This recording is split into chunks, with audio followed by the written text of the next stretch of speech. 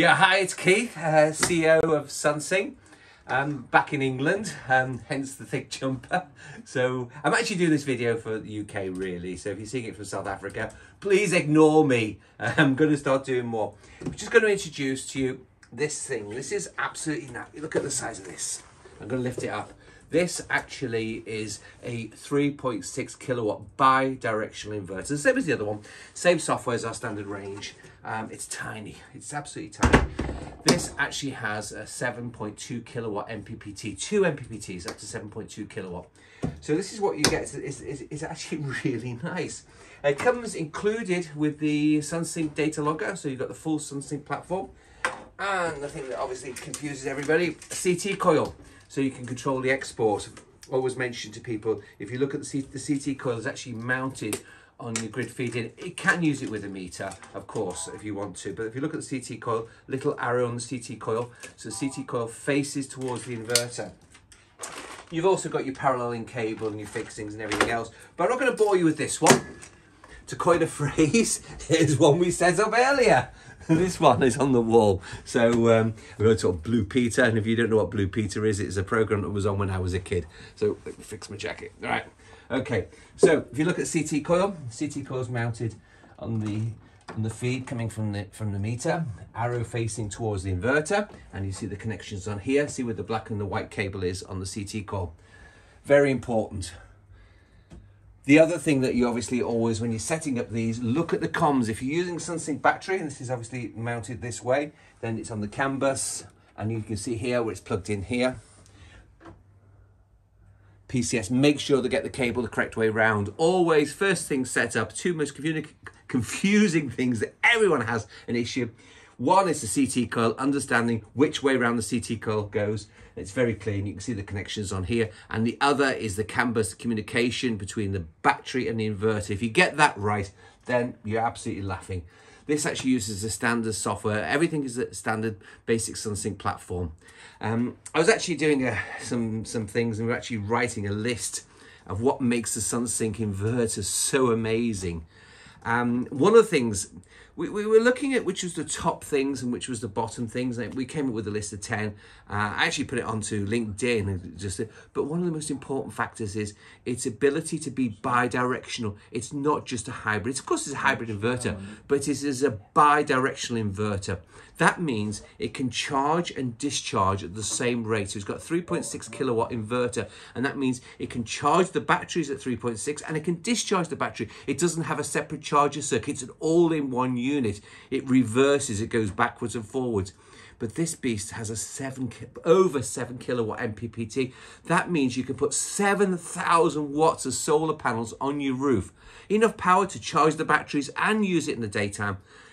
It's so much power, and in fact there's very few roofs in the UK that you can actually put 7 kilowatts, but it's nice. It's got a big back end, it's got big MPPT, AC coupled, DC coupled, everything coupled. You can use a generator, you can parallel, you can use it off-grid, on-grid, everything for this. And it's a compact all-in-one unit. It's quiet, it doesn't have fans in. It's got one little internal fan, but there's no big external, so it's ultra quiet.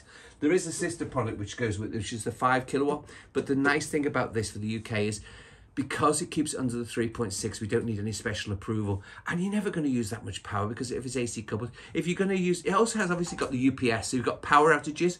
You can have a non-essential, essential load. So if you've got power failure, it can keep your lights on at night.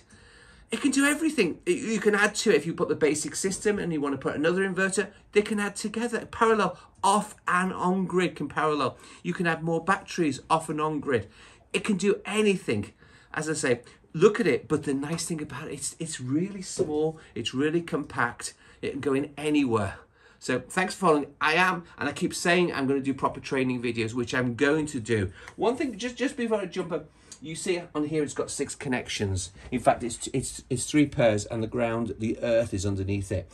So you can actually see very clearly you've got, the first is a generator input, middle is a load, which is your essential, and the end one is the grid. Grid is normally both in and out. So most applications, if you're AC coupled, all you do is connect the grid connection to your fuse board. That's it.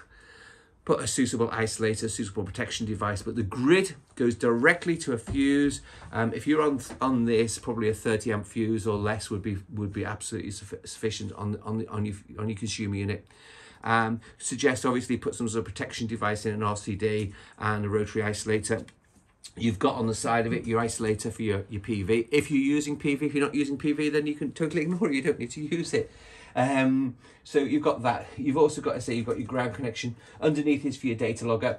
If the inverter is a long way away from your meter, then you can connect from your mains meter, you can connect a meter on it rather than using a CT coil. CT coils are nice because they're very fast or whatever. So this also, if you follow the Sunsynk platform, this can link to the Octopus Agile system. It gives you full remote control. And as I was coming out to, I was talking about the benefits of it, but one of the major benefits, obviously, being a bi-directional inverter, and most people call hybrid inverters, which are really charger inverters, not true hybrid.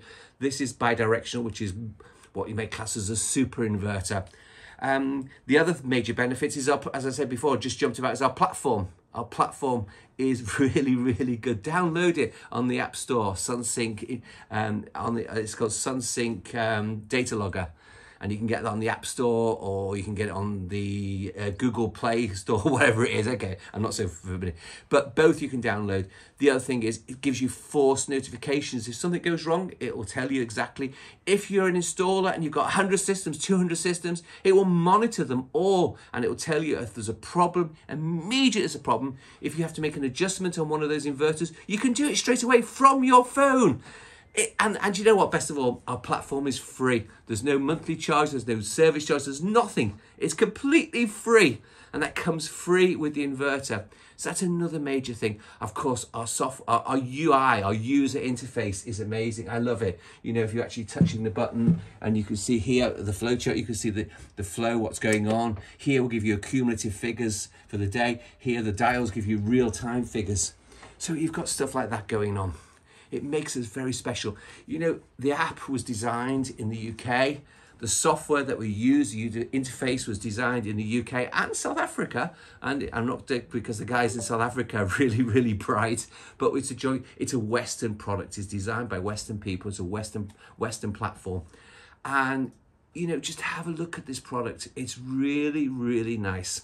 Thanks for watching, and I will be doing some training videos very soon. I promise. I'm gonna try and do a training video starting from the scratch and understanding inverters and understanding what they're about and what is an inverter if you're not familiar with it. So thanks for watching.